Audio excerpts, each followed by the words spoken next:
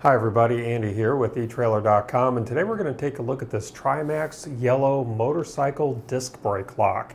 This disc brake lock is going to help prevent rollaway theft of your motorcycle. The lock attaches to your motorcycle's brake rotor with a bright orange cord, and the other end of that cord is going to attach to your handlebars to remind you to remove the lock before riding.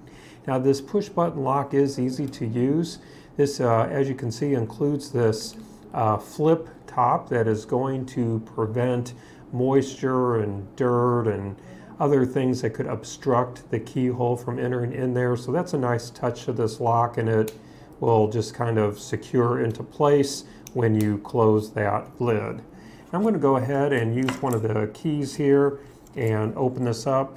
So you just insert the key, turn it, and that lock pops right up, as you can see.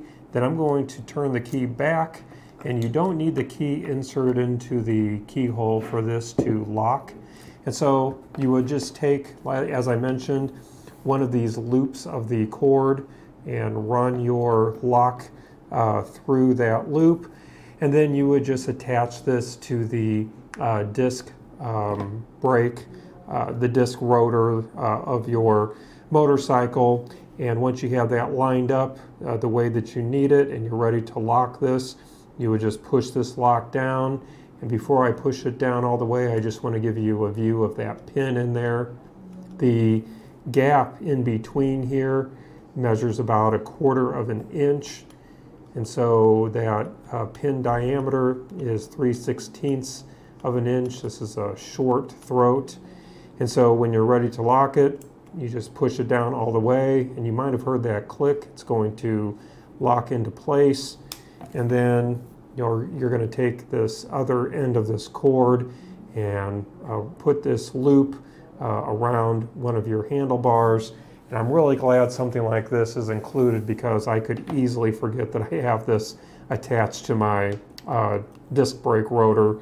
So I'm glad that this is included. Pretty good length on here, and it's coiled, so it's going to be very easy to, it'll snap right back into place, so you're not going to have a long excess to worry about when you're done using that cord. So again, I'm going to insert this key, give it a turn, it pops that lock open, turn the key back, remove it, and then remove our cord as well, and then push that back down and close that lid. Now this lock is constructed of hardened steel, and so this lock is going to resist cutting, sawing, chisel attacks, and the anti-drill lock core is going to prevent theft and tampering.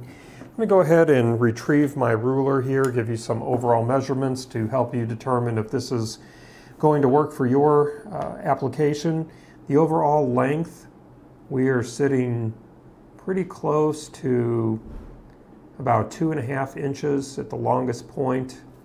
The overall width, we are sitting right at about 1 1/8 inches. And then the overall height, and this is the tallest point here, we are sitting right at 2 1/4 inches, it looks like, on the overall height.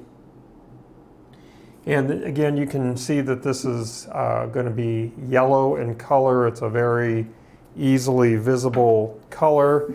And it also includes this carrying case, which is nice because if you're going to store this in a compartment in your bike, this case is going to prevent this lock from rattling around in that compartment. It has a hook and loop fastener, so it's going to keep it secure in there. Also a strap that you can use to maybe secure this around your bike or on a bag or something like that. So it's pretty flexible in that way. And this pouch is made out of a kind of a nylon material, so it's going to be resistant to moisture. I mentioned that 3 keys were included, so that's nice. And one of these keys is actually a mini LED flashlight, so you're going to be able to easily find this lock and find the keyhole in low light or dark conditions.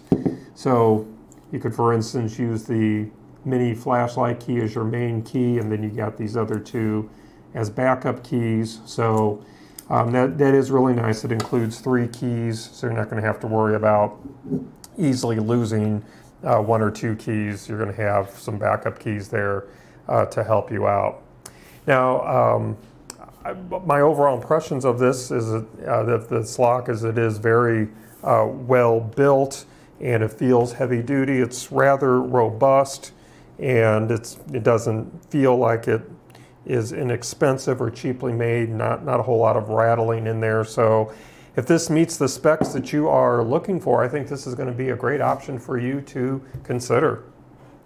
Well, that's going to conclude our look today. I do hope that it was helpful for you. Again, my name is Andy. Thank you for joining me.